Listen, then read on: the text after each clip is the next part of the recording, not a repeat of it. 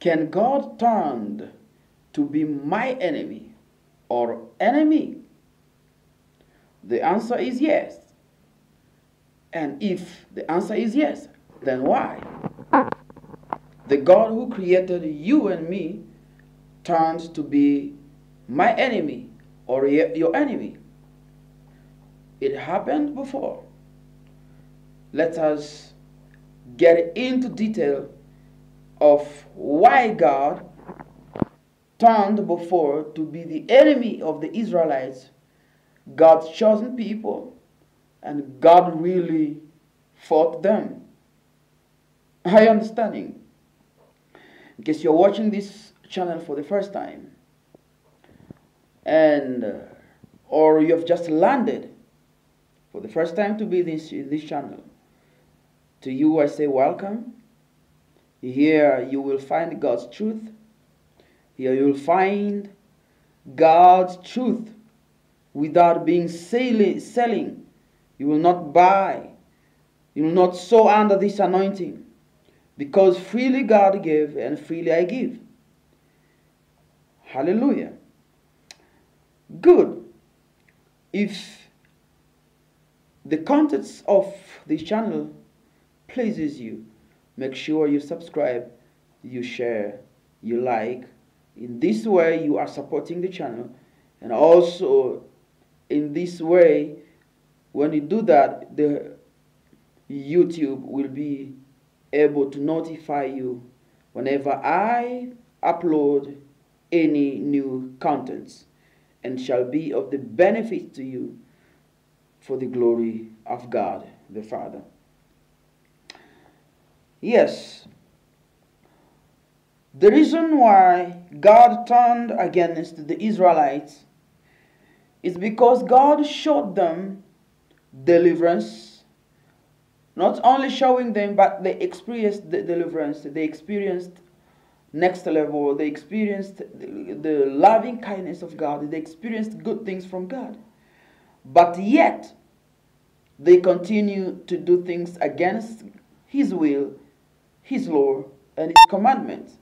And God turned to be their enemies. It's very well explained in the book of Isaiah, chapter 63, verse 7 through verse 10.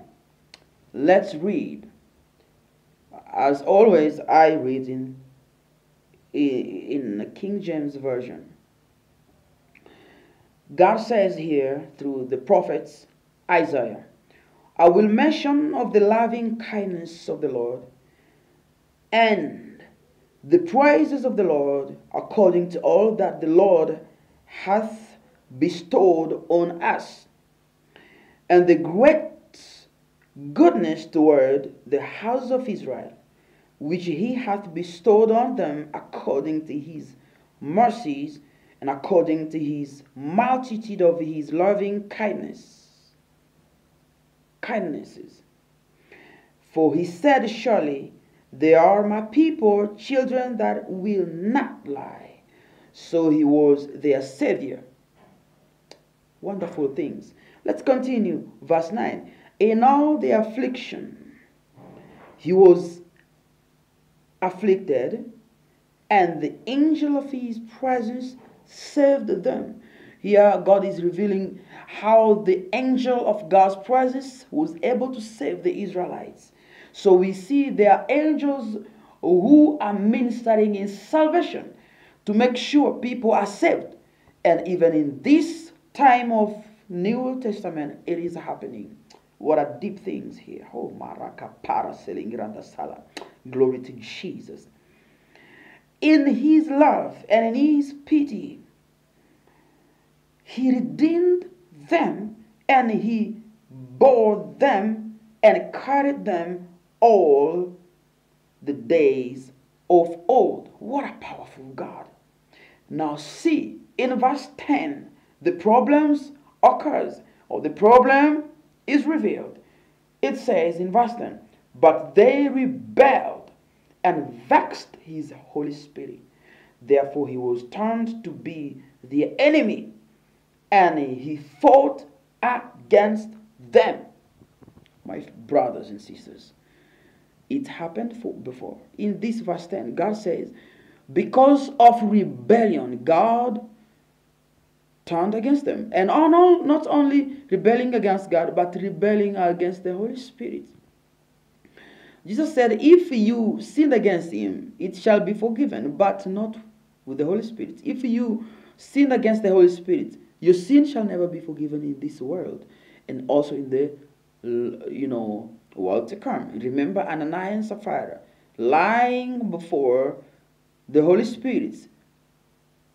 God struck them dead. In this time of revival, people are playing with salvation, not playing with the salvation anymore. You are here, my brother.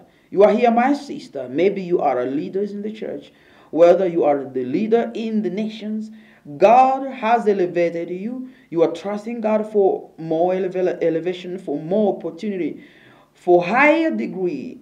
And God showed you loving kindness. God sent his angel of salvation to do good for you, to do good for me.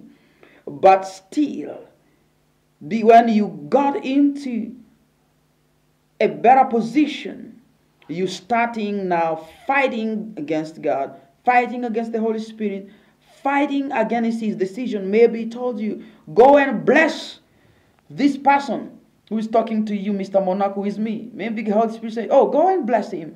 But you said, no. I will not bless him, because how am I blessing him? He become rich? No, I will not do that. Okay. Not even me, maybe somebody.